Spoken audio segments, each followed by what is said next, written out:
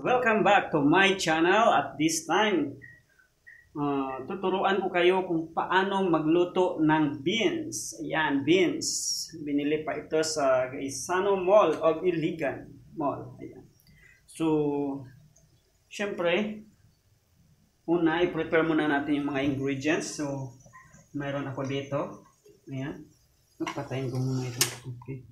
So, mayroon ako ditong, ayun, may tatlong itlog. Ayan. Tapos, may mga atsal ito, kamatis. Ayan, kamatis. Tapos, ito yung beans natin. Diyan, siyempre, mayroon tayong tagtaran. At mayroon tayong, ayan, kutsilyo. So, ayan guys, no? Pasensya na kayo sa buhok ko. Parang walang gupit eh. So, ano pang kulang nito ha? Alam ko na. Lalagyan natin yan siya ng, ayan, mega sardines. Sarap-sarap yan, no? Mega sardines, itlog, mayroon na, ano pa? Siyempre, una ay, i-prepare na natin, no? Diyan lang muna yan siya. Okay, ayan, okay lang ba yan dyan? Ayan, so, prepare natin itong mga ano naman natin ito? Sabi, ayan. So, meron mga itlog. Oops, ayan. So, iwan ko. Kaya ba itong ubusin or ubusin ko na lang? Siguro, paano ba ito? Tingin nyo. Kalahati lang. Siguro, no? Kalahati. So, madali lang. So, syempre guys, habang nag-prepare tayo ng ating mga ingredients ay siyempre magkakape muna tayo. Ayan. Kape muna. Ayan, kape. Ito yung ginagamit ko guys, Nescafe. Siyempre, kung may kape, mayroon din. Ayan, coffee. Ayan, tapos dyan. Yan muna yan. Ayan, tapos mayroon din tinapay. Ayan, bread. Binili ko ito kagabi. Okay, so Lord, thank you for this bread. Amen. Guys, habang prepare tayo. Ayan, lagyan natin ito ng tubig.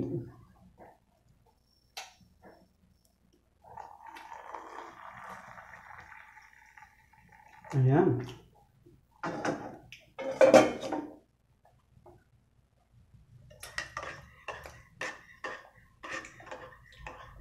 Kumusta naman ang buhay nyo dyan guys?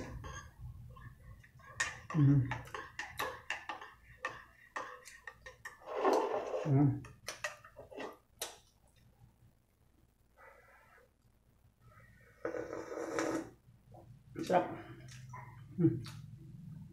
Ayan.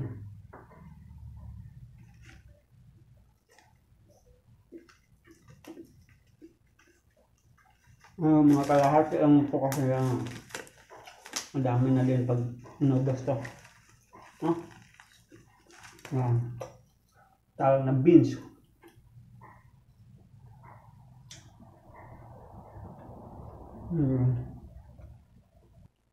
Okay, hatiin natin ito.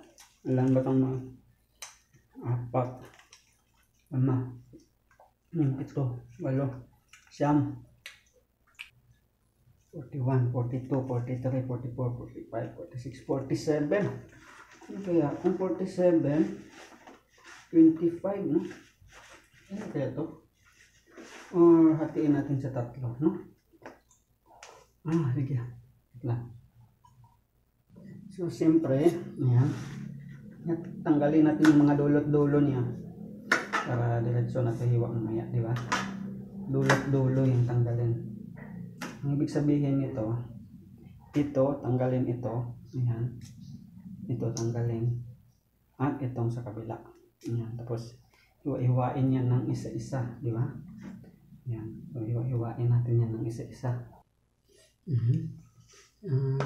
Paano bang paghiwa? Alam ko na. Tatlan. Ay, natot. Ganito siguro, no? Ayan. Okay na to. 3. Maluluto rin to. Hindi ko. Yan. Okay na ito. Ganyan. Ganito. No? Ganyan kalaki. Ayan.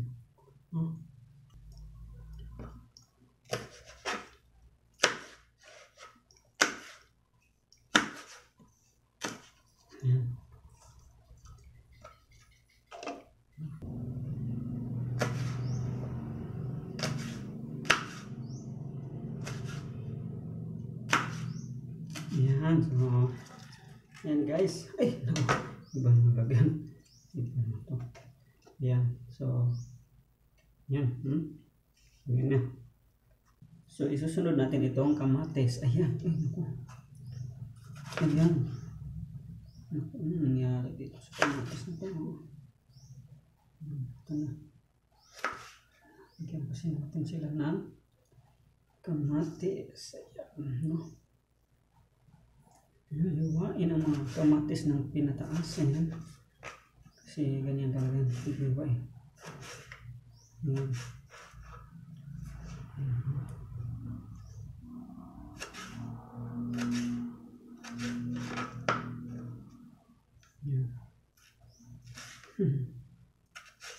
Ayan. Ayan tayo kamatis. Ayan. Susunod natin itong atsal. Ayan. Susunod natin itong atsal. Ayan. Ito lang maghiwa ng atsal guys.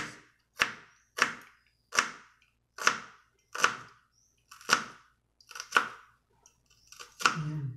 Tapos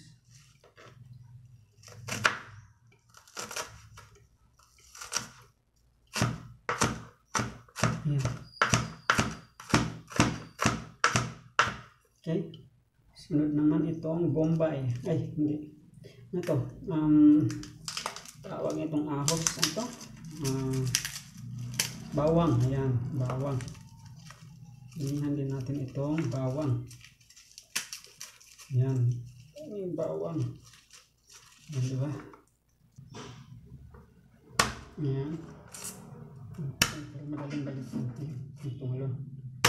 Ayan. Para madaling balatan. Ayan, balatan natin. Diba? Ayan, dahil tapos ng balatan, siyempre hiwa-hiwain din natin yan. Para mas mabilis, diba? Ayan.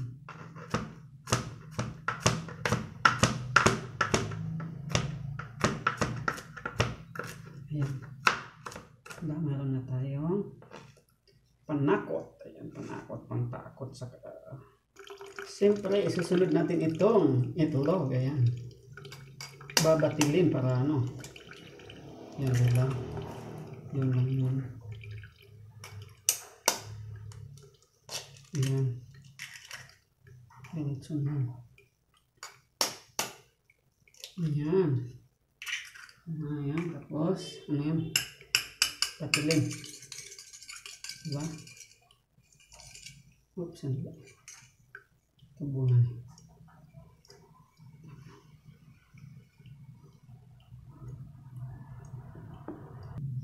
Ayan, so tapos na siyang gibatil, no? Ayan, kung titingnan nyo. Ayan. Ay, nako. Ayan. Ayan, tapos na. Gibatil ko na yan. Ayan, kung titingnan nyo. Ayan, gibatil ko natin yan, di ba? Next is, anong susunod? Hirap na itong walang stand yung ano. Ayan. Next niyan, ayan, nandito na lahat. Siyempre ito, buksan na natin. Ano dito? Ayan.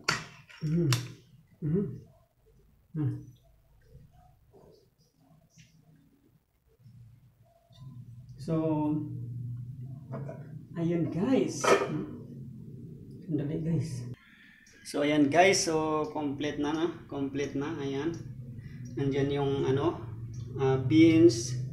Ang lulutuin natin ngayon ay ano, beans with ano, yung siyempre beans with sardines, mega sardines and egg. Ayan, so i-on na natin ito guys.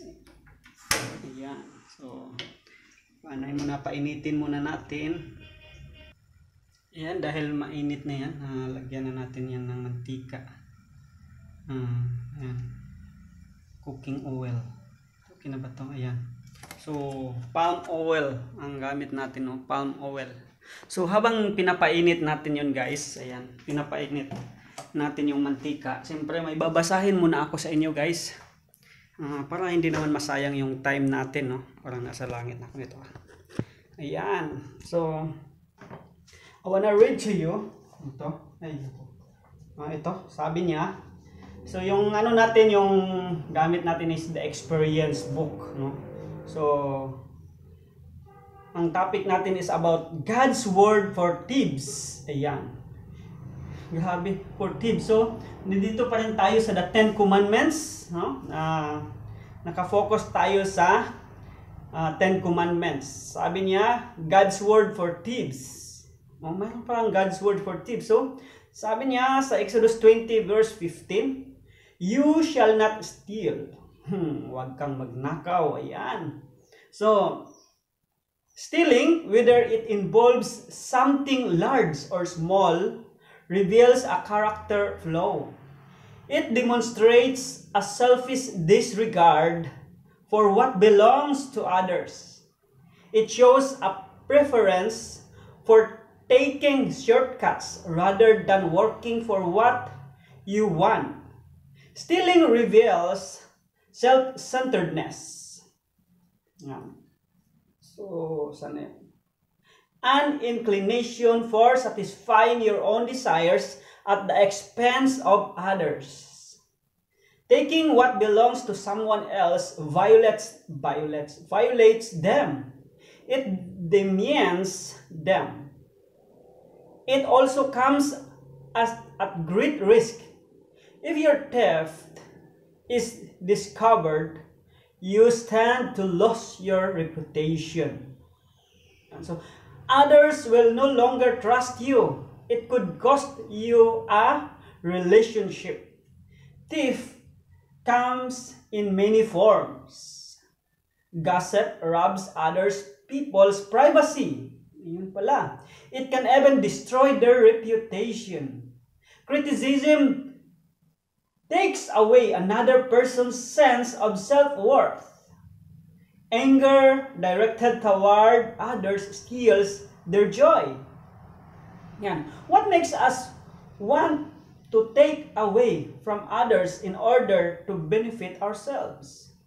We may justify our thievery by telling ourselves we deserve what we took from someone else. We may feel that we are needy and that the other person can afford the loss. But is that really true? Don't we simply want what we want? Meanwhile, we grow more and more callous to the needs of others. Have you been stealing from others without realizing it? Are there ways you've been seeking to better yourself at the expense of someone else? Ask God to give you a healthy respect for what is yours and for what is not. When you take time to recount the many ways God has blessed you, you'll be less inclined to desire things God has given others. Ayun guys, yun yung mga words sa mga stealing. Kahit na konti lang yun, di ba? Minsan, ninanakawan, maraming way on how you steal others, no? Ano ka magnakaw sa iba. So, ayun, no? Kung mayroon kayong mga nakawan, ask forgiveness na, ngayon na. Huwag na bukas kasi bukas, ibang ano naman yun, di ba? Ibang araw na naman yun. So, at the moment, kung mayroon kayong mga, chinismis or ninakawan ng joy, yung criticism is still a thief. Talaga naman. So, yun guys, kung first time nyo napanood ang video ito, siyempre, hit the like, click na the notification bell para updated kayo sa next video natin kasi tatapusin natin yon sa next video, yung pagluluto. Mainit na, di ba? So, yun lang guys, and have a blessed day sa inyong lahat. Happy Sunday and blessed day to you.